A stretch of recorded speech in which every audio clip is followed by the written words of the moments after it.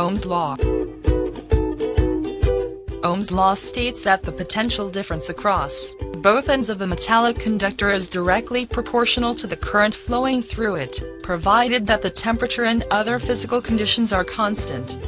Ohm's law can also be stated for the current through a resistor as, the current flowing through a resistor held at constant temperature is directly proportional to the potential difference across the resistor.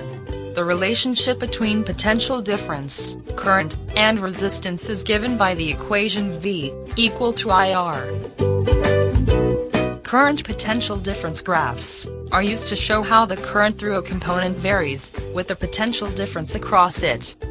Since V is directly proportional, the graph of V against I is a straight line through the origin. Conductors that obey Ohm's law are called ohmic conductors. Examples of ohmic conductors are metallic conductors kept at constant temperature, and copper sulfate solution with copper electrodes. Conductors that do not obey Ohm's law are called non-ohmic conductors. Given here is for graph of V against I for some non-ohmic conductors.